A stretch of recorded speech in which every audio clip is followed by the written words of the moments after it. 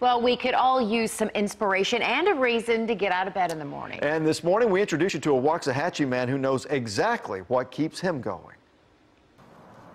You know, that I'd never done one, so I thought, why not? Scott Schlee is preparing for his morning run.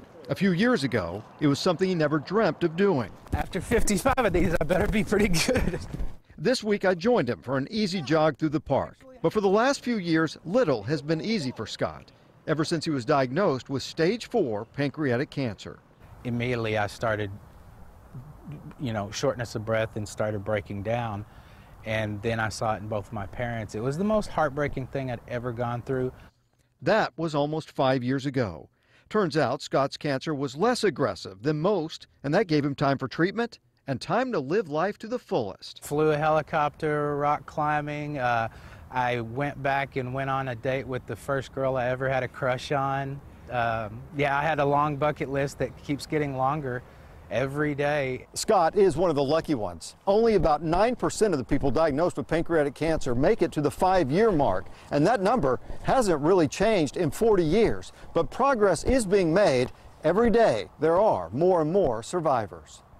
Scott has a new item on his bucket list, the PurpleStride 5K.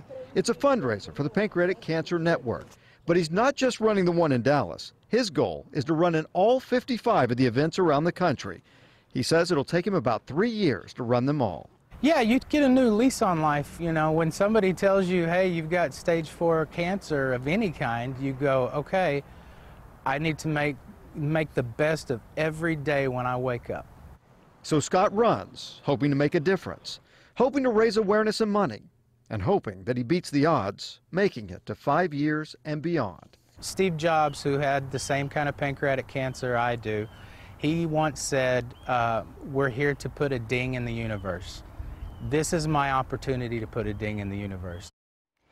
The DFW PurpleStride 5K is tomorrow at Clyde Warren Park, and we certainly wish Scott all the best. Absolutely. That's a great story.